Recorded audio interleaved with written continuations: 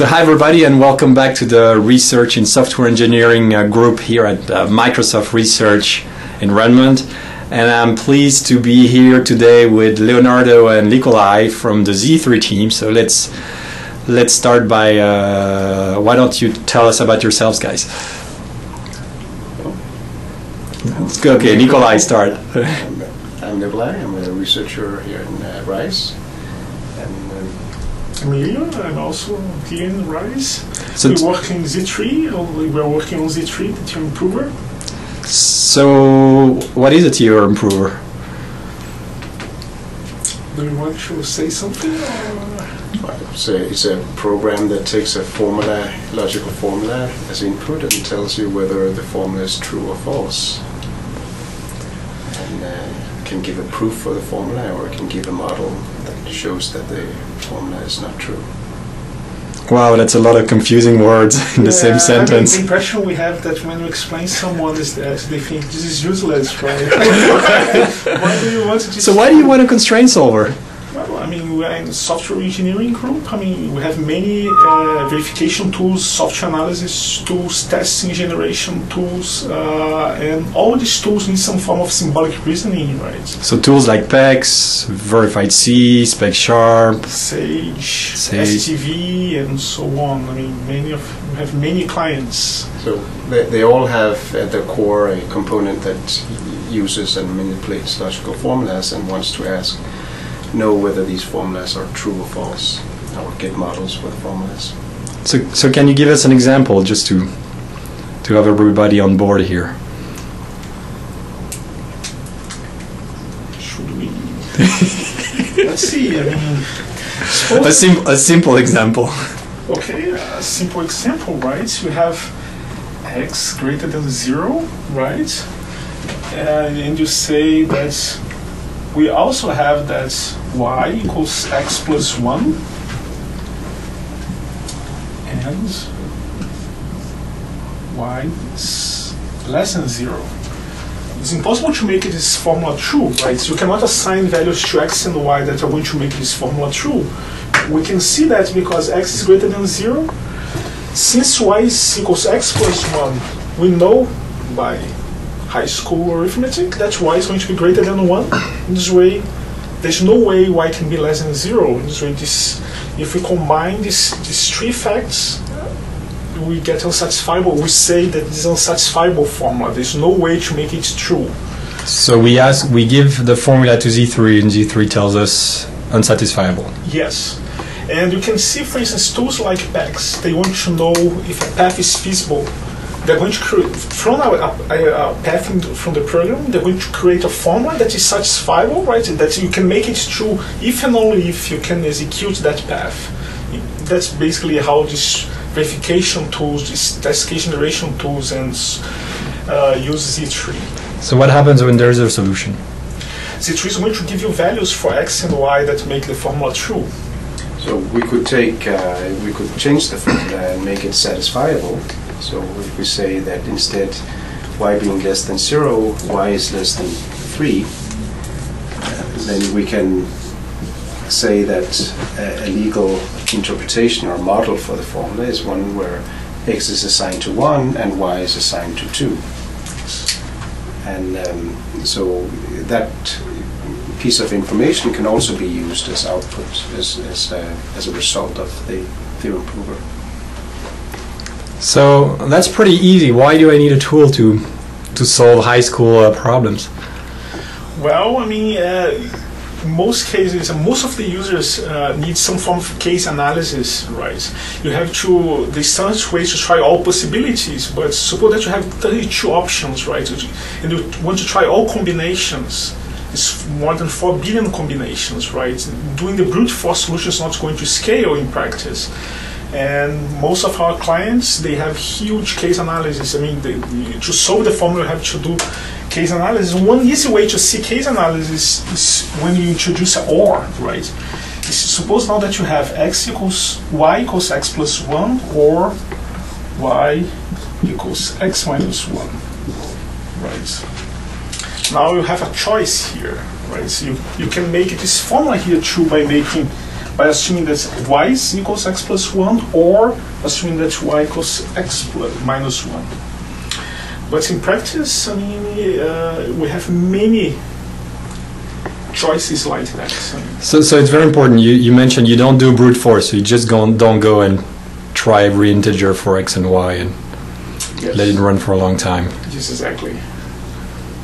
Otherwise, these tools are not going to scale. I mean, I think the problems that Z3 can solve, that they have really high complexity, right? Naive solutions are not going to scale, right? I mean, these problems are in the worst case, they are very hard, but in practice, they are, if you use smart algorithms, they're going to be easy, right? I think that's the whole point of Z3. So there's definitely a large amount of math behind Z3, and your publication page is filled with articles. Can people go and try out Z3 or learn more about it? Yes, Z3 is available for download from the Microsoft webpage. So there's a download for Z3, and you can download it yourself and try it out. You can embed Z3 in your .NET program, or from C, or from OCaml. And there are texts, you can also send text files to Z3. So there are many ways to interact with Z3. So you mean I could take that program and ask Z3 to solve it? Right, so you can write this formula either in a text file, or you can call the programmatic APIs into Z3 and ask it whether it's satisfiable or not. All right, let's do it. All right, we're now going to write a C# program that uses the programmatic API to Z3 to try out the formula on the whiteboard that we just went over. And so how do we use Z3? Well, we start up setting up the main types for it. So we'll do that. The first type is called a configuration, or configuring Z3. Now a configuration is going to require using the Z3 namespace.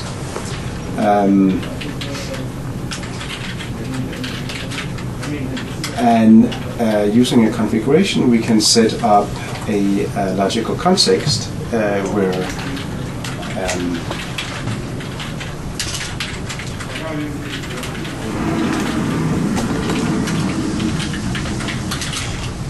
it's done like here, where all the terms and formulas are being put into. So given a context, we can now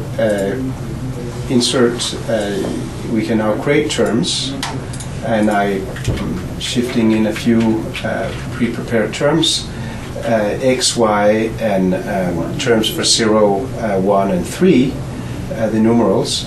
And the way the terms are created is you can create a constant term for x, you give it a name, and you give it a sort. The sort for x is an integer.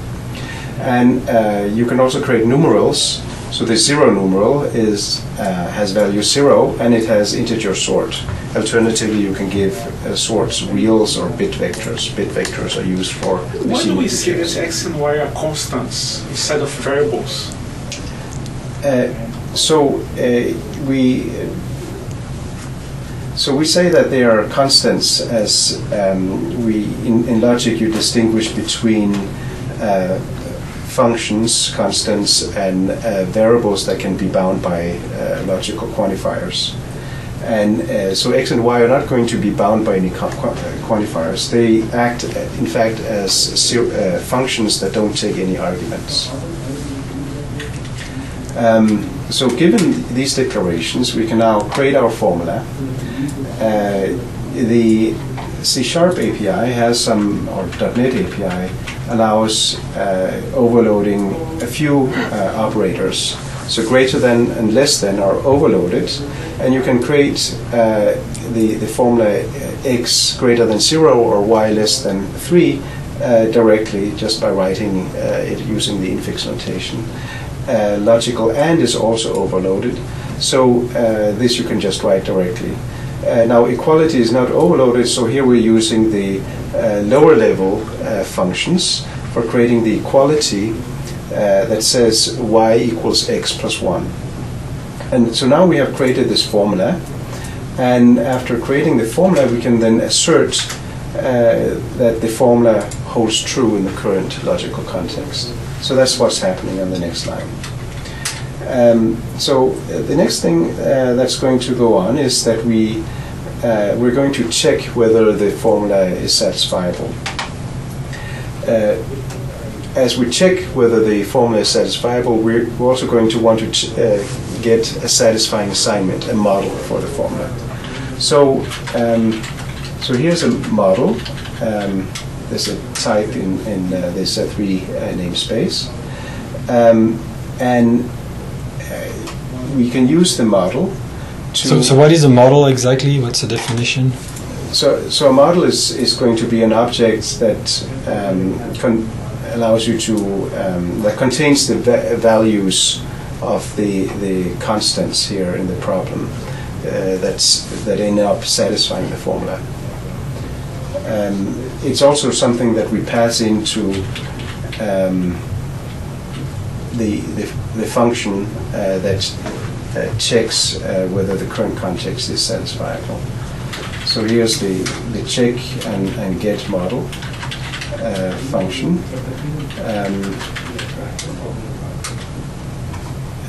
It's called check and get model. It takes a model as an output parameter. So if the context is satisfiable at this point, then it will return a non-null model. Now, check and get model also returns a Boolean value that is true if the current context, so the current assertions are satisfiable. It's false if the current assertions are not satisfiable. And then there's a special value if the current assertions are not known by Z3 to be satisfiable or unsatisfiable. This could be the case when there are quantifiers, so more complicated constraints that are not necessarily decidable. All right, so let's print the result. And if the model is non-null, then that's also printed. And it has a display method. And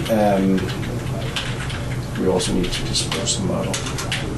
Right, so now we have the function that we want to debug, and let's set a breakpoint and try it out. All right, so we need to see the output. Alt-tab.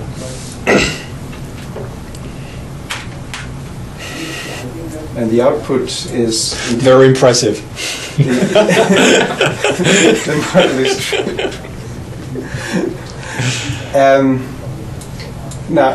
So the formula is satisfiable, but we didn't print out a model at this point. And that's because we explicitly have to tell Z3 that we, in fact, want models. So Z3 is definitely a low-level tool. Usually tools would generate those formula for you.